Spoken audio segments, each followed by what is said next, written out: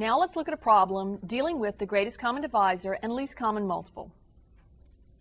Find the greatest common divisor and the least common multiple of 48 and 72.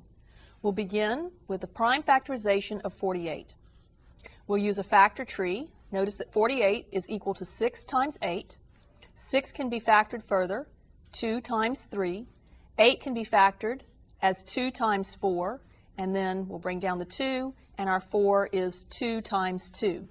Now we can write the prime factorization of 48 as 2 to the 4th power times 3. Next, let's move to 72. 72 is equal to 8 times 9. 8 can be factored as 2 times 4, and then bring the 2 down. We have 4 as 2 times 2, and 9 we can see is factorable as 3 times 3.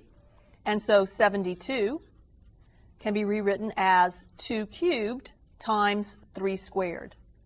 Now, to find the greatest common divisor, we're looking for a number which will be a divisor of both numbers and the greatest number that fits that description. We look at the factors of 48 and see 2 to the 4th power. We notice that in 72 we have 2 to the 3rd power. The greatest power of 2 that ends up being a divisor of both is the 3rd power. So we're going to pick up 2 cubed as part of our greatest common divisor. When we look at 48, we see 3 to the 1st power. We look at 72, we see 3 squared. The greatest power of 3 that is a factor of both would be 3 to the 1st. So we'll multiply times 3 to the 1st. Now we evaluate. 2 cubed is 8, multiplied times 3 is going to be 24, and our greatest common divisor is going to be 24 for the two numbers. To find the least common multiple, we have to have this number being a multiple of each one.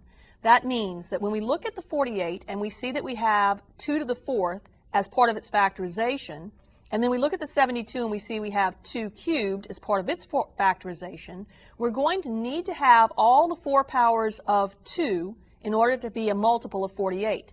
So we'll put down 2 to the 4th power. That will take care of these 3 powers that we are having to have as necessary to be a multiple of 72. Likewise, when we look at the 3, we have 3 to the 1st power for 48 and 3 squared for 72. We're going to pick up the 3 squared in order to ensure that it's a multiple of 72. And now we're looking at 2 to the 4th power, which is 16, multiplied times 3 squared, which is 9. 16 times 9 is 144, and that gives us our least common multiple.